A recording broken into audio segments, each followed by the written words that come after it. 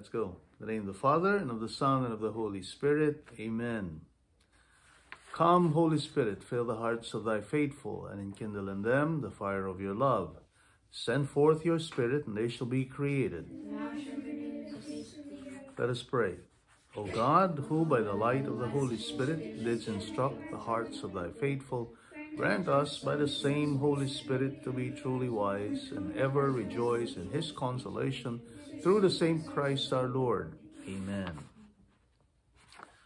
Okay, today's Tuesday, March 2nd, 2021. The Gospel for today's Mass comes from St. Matthew, chapter 23, verses 1 to 12. Another very interesting Gospel reading today. Jesus spoke to the crowds and to his disciples, saying, "The scribes and the Pharisees have taken their seat on the chair of Moses." What does that symbolize? The chair of Moses means the teaching authority of Moses, right? The cathedra, the seat from which they teach. It's a symbol to signify teaching authority. So the scribes and the Pharisees have accorded unto themselves a kind of authority to teach people, okay, what is good or bad, basically. So, because they have done that, our Lord says here, "Therefore, do and observe all things whatsoever they tell you." In other words, what they teach you to be good, obey that, right? But do not follow their example. Do not follow their example. Listen to what they teach you, but don't follow their behavior, because there is no congruence between what they teach and how they live their lives. Okay? So here our Lord emphasizes to us the importance of giving good example. Not only mouthing good things, saying good things, but, we have to live by what we teach and what we preach. Okay? We have to live by it. "For they preach but do not practice." So there you go. They preach but do not practice. "They tie up heavy burdens, hard to carry, and lay them on people's shoulders. But they will not lift a finger to move them." In other words, they impose so many rules on other people, but they themselves don't follow it. It kind of reminds me of the current situation we have in our own country right now, right? Governors would tell people of their state, well, you got to wear masks. You got to avoid going to restaurants to dine with other people. But they themselves are the first ones to get caught violating their own mandates. Okay? Because they only want rules for others, but not for themselves. Okay? That shows you already what? Hypocrisy on their part. That's exactly what our Lord is talking about here. So our governors who imposed all of these mandates, yet did not follow it themselves, are hypocrites. And that's why our Lord calls these Pharisees hypocrites. They impose heavy burdens on other people. They themselves don't follow them. So he tells them, okay, obey what they tell you in terms of what they teach you to be good or bad, but don't follow their example. Now, all their works are performed to be seen. Here's an important, very, very nice part of this. They widen their phylacteries and lengthen their tassels. These are part of, their phylacteries and their tassels, the what ties the robe together, In other words, they're vain. They're vain. This is about their vanity. They love places of honor and banquets and seats of honor in synagogues, greetings in marketplaces when they walk around, okay? And salutation, rabbi, when they're called rabbi, teacher. They love that. In other words, They love praise. They love to be praised. They love to be admired by people. Okay? Well, as for you, don't let anybody call you rabbi. You have but one teacher, etc., etc. And our Lord continues to say, the greatest among you must be your servant. Whoever exalts himself will be humbled, but whoever humbles himself will be exalted. So there are two things in this gospel. One is the whole idea of giving good example. The second part of this is about pride. It's about the viciousness of pride, the vice which is called pride. Let's dissect the pride part a little bit more in depth here. Okay? What does pride mean? What is pride all about? Okay? Well, pride in summary, okay, makes us think too highly about ourselves. Okay? We think that we are a lot better than who we really are. That's one of the manifestations of pride.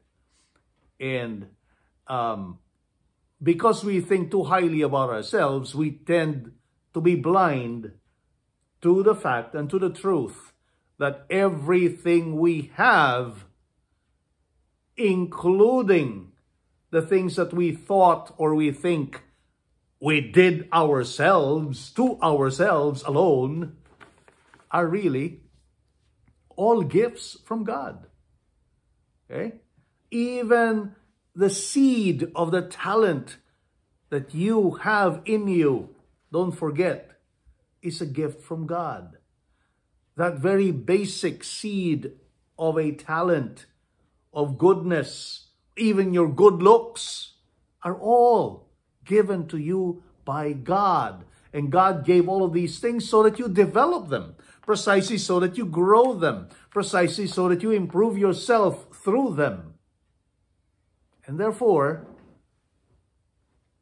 to think that, oh, all of these perfections, all of these talents, all of these good things I'm doing, I did them myself. I am a self-made man. You'll hear you hear that expression very often, a self-made man. Well, it's good. It's good, in fact, that you made something of yourself, right?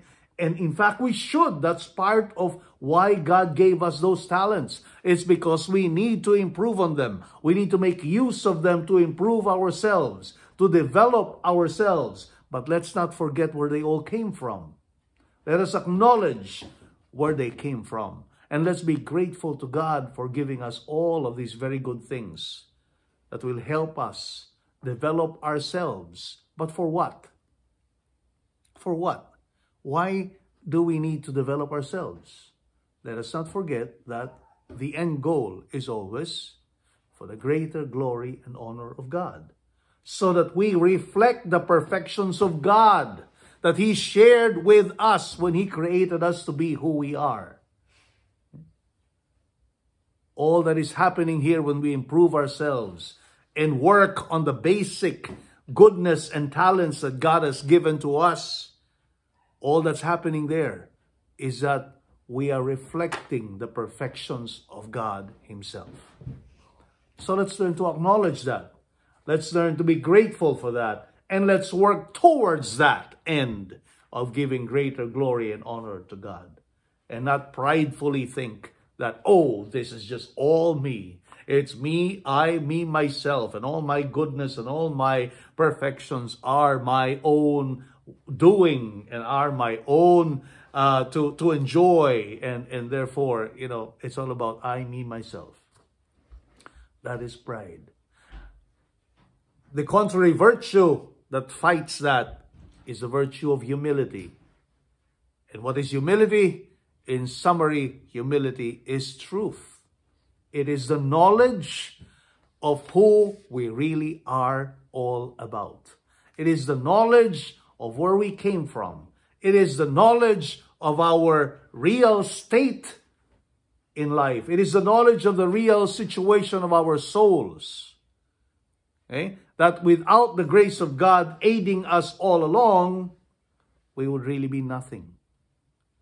We would really not be able to do what we are doing without God continuing to sustain us in grace. That is the truth. And if we are humble, we will acknowledge that. We will understand that truth about ourselves and that truth about God's assistance and about God's grace. Only humble people know how to recognize that, recognize God's hand in everything that is good about them. Okay? That is humility.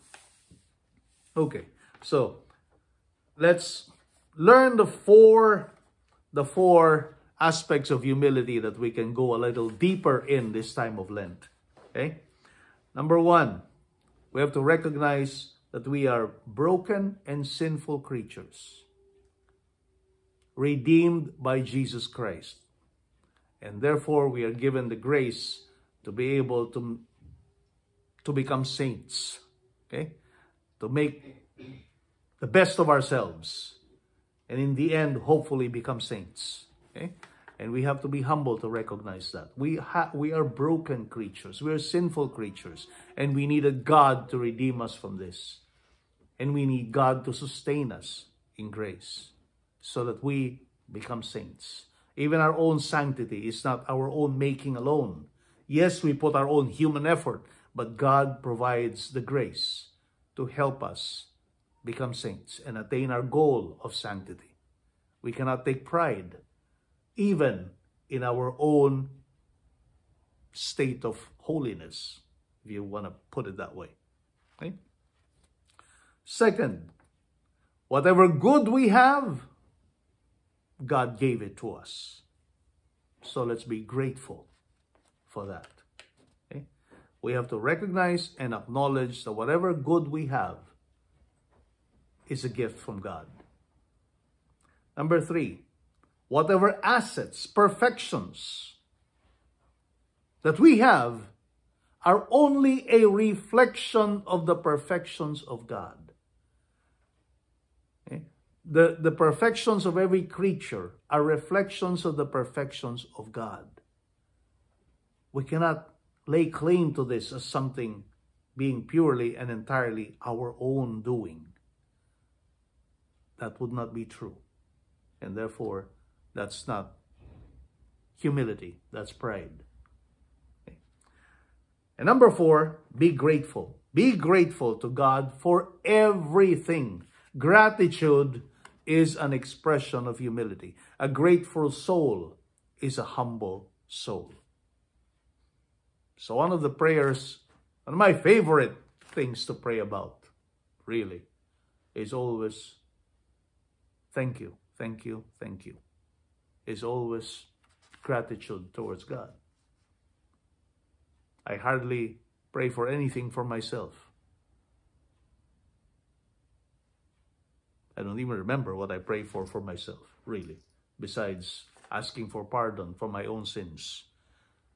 The bulk of what I pray for is a prayer of thanksgiving for everything that God has given us, given me personally, and giving every one of us. And then I pray for everybody else's intentions, everybody else's need for grace, everybody else's petition. But gratitude is a very good expression of humility, and we should make it part of our prayer all the time. To pray for, to give thanks to God for everything we have. Learn to humble yourself. Otherwise, if you don't learn to humble yourself, God will do it for you. And He will put you down. He will humiliate you. Well, in a sense. Okay, God is not going to do that to spite you or to punish you. But sometimes God will send you lessons that will, in the end, achieve that goal of making you humble if you don't do it yourself. Because remember, the greatest among you must be your servant. Whoever exalts himself will be humbled. Whoever tries to puff himself up and think so highly of himself more than he more than he deserves, will be humbled. By who? Who do you think is going to do that to you? Right? Well, God is going to try to help you to be humble. God is going to try to provide you opportunities to be humble. And you know what? In my experience, it's always painful. It's always painful if God has to force you to be humble. So it's better that you humble yourself. It's better to practice humility on your own and try to acquire this virtue on your own. Of course, again, still with the grace of God, because we are not really going to acquire it all on our own strength, right? But we at least have to have the desire and disposition to want to be humble. Otherwise, we will be humbled against our will and against our own desires. And look at the flip side. Whoever humbles himself will be exalted. See? Whoever lives up to this beautiful virtue of humility and humbles himself and learns to recognize God's work in you, well, God is going to exalt you. God is going to reward you here on earth and, of course, in heaven eternally. Okay? And we have plenty of other stories regarding how God has promised to reward people who are faithful to Him. Okay? And faithful particularly in living up to the expectations and virtue of humility. So let's learn to be humble. This time of Lent is a very, very good time to acquire a virtue. And maybe the virtue of humility should be at the top of the list. Okay? Top of the list. Virtue of humility. Okay. That's it for us, folks. Have a good day, everybody. Hope to see you again tomorrow. Will Ava say goodbye? No, she's busy. Okay. Well, anyway, have a good day, everybody. Bye-bye. Bye. Oh, Ava's really just very busy.